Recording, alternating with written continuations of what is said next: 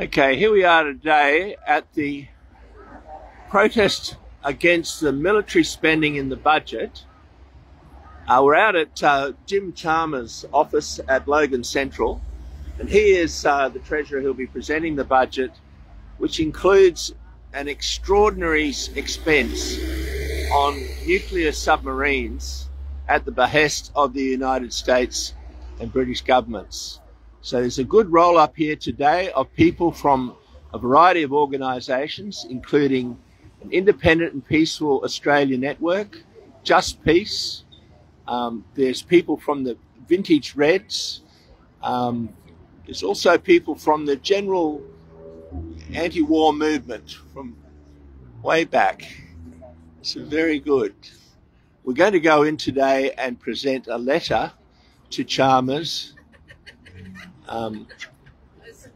expressing our views that it's not a good thing to be spending money on expensive submarines while public housing is at such a low level in Australia and so little money has been spent on public housing at a time of economic crisis. There we go. Come on out here if you have a chance. We're at Logan Central Station, just near the Logan Central Plaza. We're on Wembley Road.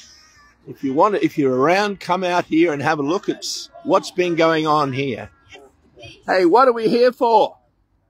We're here to say no money for submarines, money for homeless, money for hospitals, money for teachers. What about public housing? Very good. That is excellent. The retired unionists are here. That's right. Why do we have them anyway? Money for health, money for homeless, money for teachers, money for mental health programs. $368 billion for 8 subs. Are any of them ever going to function? I don't think so. But we get very little money spent on public housing. Let people live their lives in peace. Dismantle the ASP. No nukes. Oh, that's right. We don't want nuclear war, especially with China.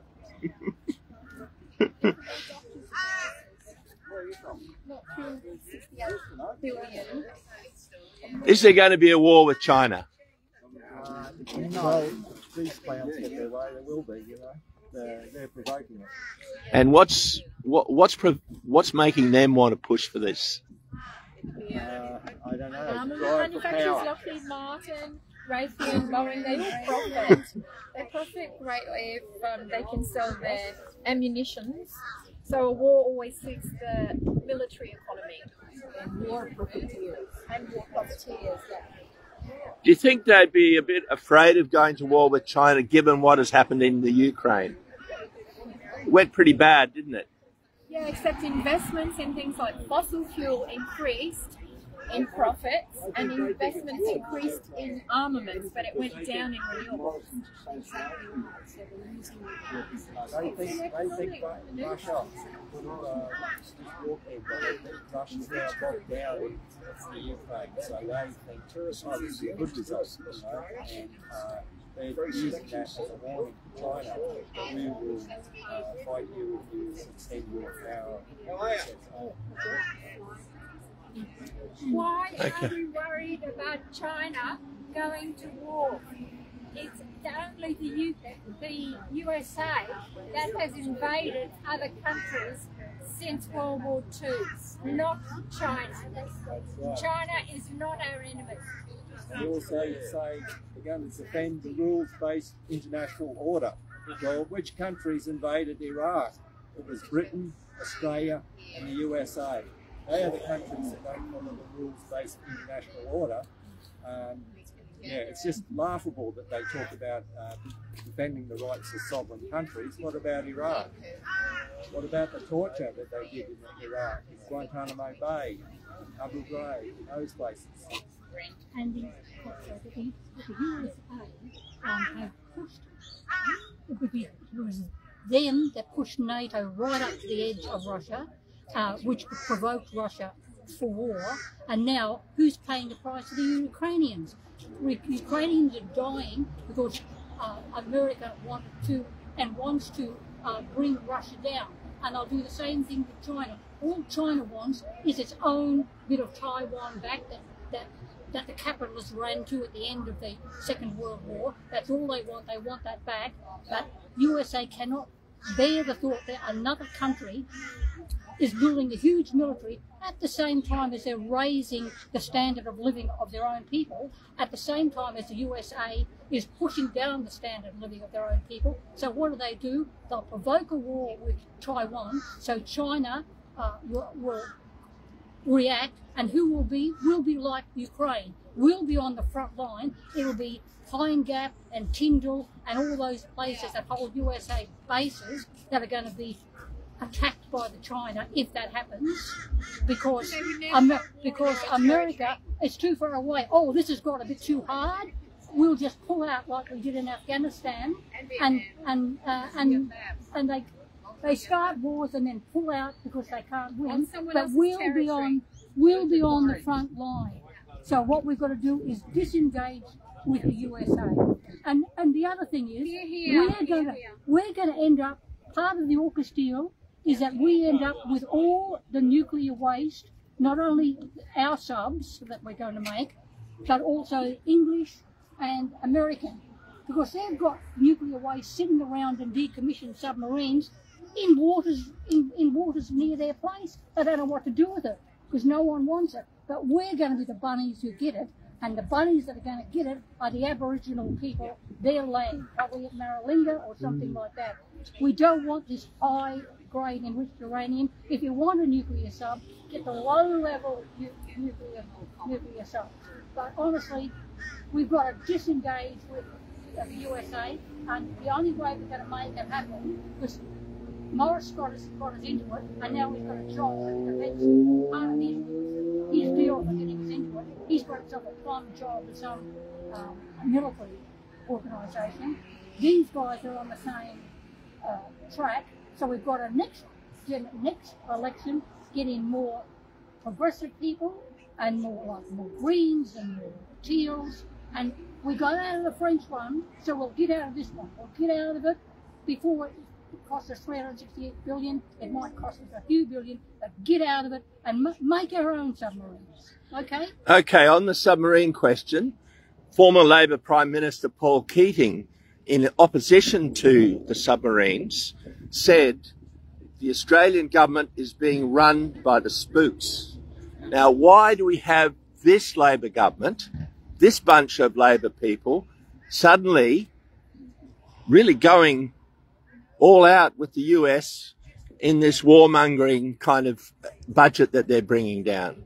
What's different about this mob? This mob, the Australian Strategic Policy Institute, is paid for by defence, by arms manufacturers. Most of the people who are making the decisions are old, retired US generals, and so they've enmeshed us. And I don't know. We're too scared to say, sorry, guys. We want to have our own sovereign.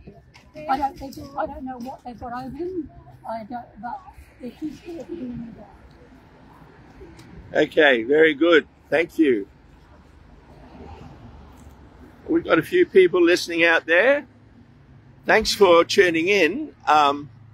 We're out here at Jim Chalmers' office. He's the member for Rankin. He's the Labor Treasurer who'll be presenting this budget, which we disagree with because they're spending too much money on military and not enough on social housing, not enough on education, not enough on hospitals. We want a more social democratic government, not one that's a warmonger. Anyone else got anything else to add? Very good. What about you, Michael? Well, I'm a member of the Australian Labor Party, and some people think they've been brainwashed, the leadership of the ALP.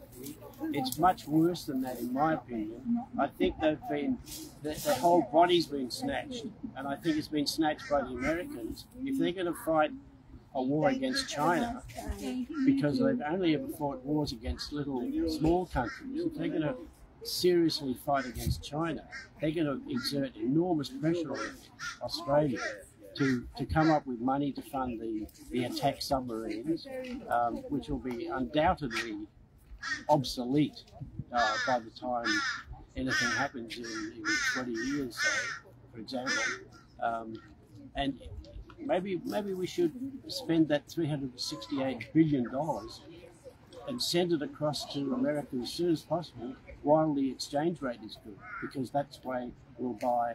I'm only joking about this, because that's the way we'll get our bang for the buck.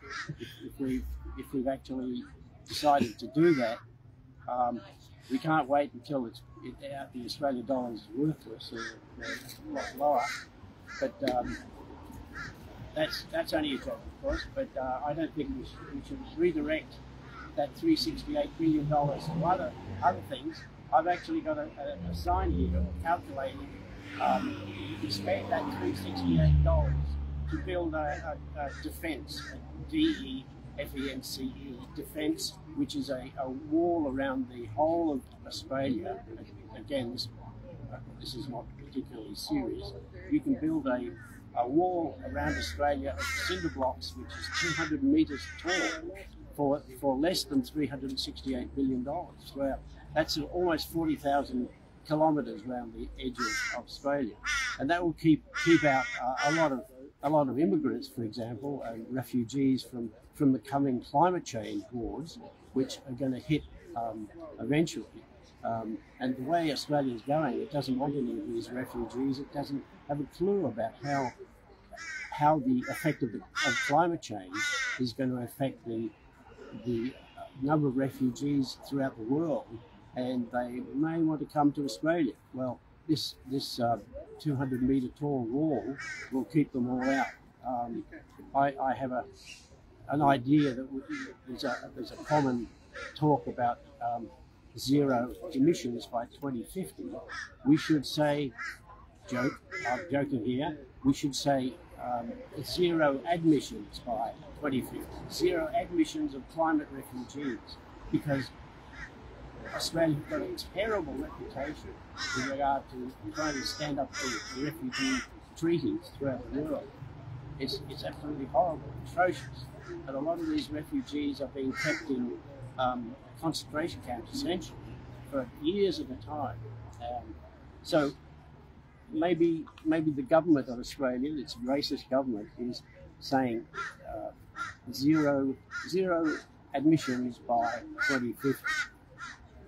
If it said that, it would have some sort of clue about the importance of climate change, how it affects not only the whole world, but Australia in particular, of course. And that's going to also influence these submarines and all the preparations for war. It's going to go to hell in a handbasket because of climate change in any case. And in my opinion, we're doing almost nothing for climate change, and reducing emissions is a good first step, but it's probably, in my opinion, too late to start reducing emissions by the end of this year. You may have stopped emissions, and then we'll start getting some control over the climate, but controlling the climate of the whole of the Earth is a massive undertaking, and there's no way in which I've seen cooperation amongst countries to really get together and address this issue. Recently, at the Bayside Bowls Club that my brother attends, Right. there was a discussion about the possible war with China. Okay. And my brother just asked a whole bunch of bowlers, Yeah.